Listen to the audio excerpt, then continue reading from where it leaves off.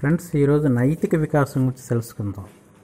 డిఎస్సిలో ఖచ్చితంగా 1-2 మార్కులు వచ్చే వాటిల్లో నైతిక వికాసం ఒకటి. ఇందులో మనం శైశవ అండ్ పూర్వ ఉత్తర బాల్య దశ గురించి చర్చిద్దాం. శైశవ బాల్య దశలో నైతిక వికాసం ఒకే విధంగా ఉండదు. శైశవ దశలో శిశువు ఏ విధమైన నైతిక విలువలు కానీ అంతరాత్మ కానీ ఉండదు. వారి ప్రవర్తన ఎటువంటి నైతిక ప్రమాణాలపై ఆధారపడి ఉండదు. ప్రజ్ఞాపరంగా తక్కువ వికాసం ఉండడం వల్ల శిశువు ఏది తనకు ఆనందాన్ని ఇస్తే అదే సరైనదిగా, కష్టాన్ని ఇస్తే తప్పుగా భావిస్తాడు. అంటే ఈ దశలో నైతిక విలువలు కేవలం సొంత ఆనందానికి, బాధకు మాత్రమే పరిమితమై ఉంటాయి. శైశవ బాల్య దశలో నైతిక విలువలు సొంత ఆనందానికి, బాధకు మాత్రమే పరిమితమై ఉంటాయి. పూర్వ బాల్య దశలో నైతిక వికాసం తక్కువ స్థాయిలో ఉంటుంది.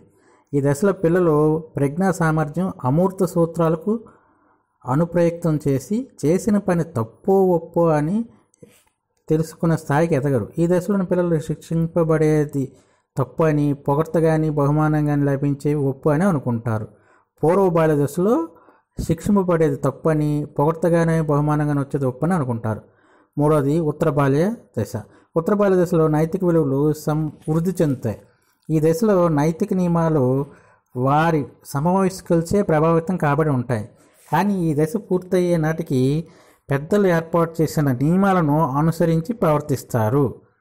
ఉత్తర బాల్య దశలో పెద్దలు ఏర్పాటు చేసిన నియమాలను అనుసరించి ప్రవర్తిస్తారు. ఈ దశలో ఆత్మభావన బాగా ఏర్పడటం వలన తప్పు చేసినప్పుడు సిగ్గుతో కూడిన అపరాధ భావం ఏర్పడుతుంది. ఉత్తర బాల్య దశలో సిగ్గుతో కూడిన అపరాధ భావం, తప్పు చేసినప్పుడు సిగ్గుతో కూడిన అపరాధ భావం ఏర్పడుతుందన్నమాట. ఉత్తర బాల్య దశ చివరిలో ఇది ఇంటి దగ్గర, బడిలో చేసే చిన్న చిన్న పొరపాట్లను సరిదిద్దుకొని వస్తుంటారు. ఉత్తర బాల్య దశలో ఆత్మభావన ఏర్పడుతుంది. తప్పు చేసినప్పుడు సిగ్గుతో కూడిన అపరాధ భావన ఏర్పడుతుంది. పెద్దలు చేసిన నియమాలను అనుసరించి ప్రవర్తించడం అనేది మనకి ఉత్తర బాల్య దశలో జరుగుతుంది. ఫ్రెండ్స్, ఇది మీకు ఉపయోగపడితే తప్పనిసరిగా అభినందనలు తెలియజేయండి.